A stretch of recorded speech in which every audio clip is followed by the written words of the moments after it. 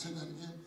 God will protect the harvest from us until we get ourselves together.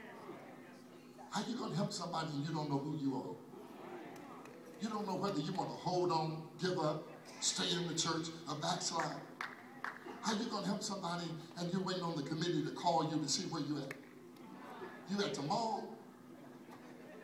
You getting your nails done? You at the barbershop? You're going everywhere else you want to go but church. I'm not talking about y'all. I mean, I know that because you're all here tonight. But I'm saying this is the state of some people in the church. They come periodically, you're wondering where they've been. When you understand your assignment and you make a declaration that I choose to serve no matter what, as Paul says, amen, there is no stopping to whatever circumstance comes in your life. You said, I'm here because I want to be here. I don't need a committee to call me. I don't need somebody to pump me up. I choose to serve because I love him. I want to know God, and I want to know who he is in me. And the same fact that as you know him personally, this has to be a personal pursuit, because when it becomes personal with each of us, you will undoubtedly find yourself yielding to the call of serving.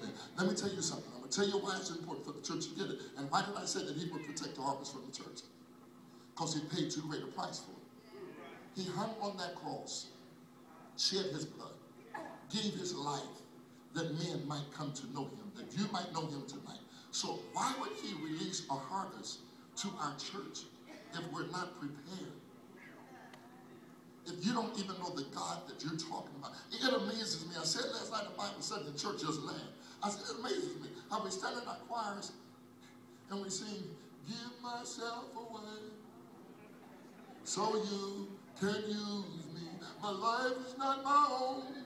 To you I belong. I give myself. You know how we do, oh, give myself away. God says, okay, this is what I want you to do. Go do this. Well, I don't understand why I got to go do that. You know, I don't look like I need to be doing this. Did you hear what you just said? I give myself away so he can use me. And then when he gives you simple instructions, you can't even follow a simple instruction. Hallelujah. And you wonder what makes the difference in somebody else being blessed than you. Because he obeyed. Let me tell you something. God gave me a few years ago, and I've been said across the country. Obey, leave the outcomes to God.